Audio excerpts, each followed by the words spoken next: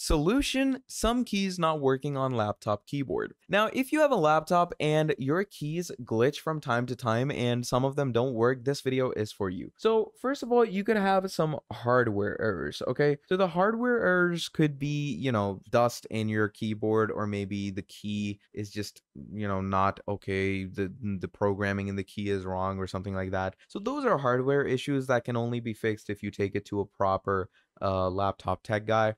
But if it's a software issue, this is how you can find it out. So what you're going to do is you're going to go over to your device manager. Okay. Now, once you come over to your device manager, what you're going to do over here is you're going to go over to your keyboards, and your keyboard is going to be the standard PS2 keyboard. So what you're going to do is you're going to scan it for hardware changes and see if the driver needs update. Now, in the case it does not need update, you can pretty much go ahead and delete and reinstall the driver if it still doesn't work. And after deleting and reinstalling, it still shows you the issues, then definitely it is a hardware issue, because the software issues should be fixed from this section. So that is pretty much all about it.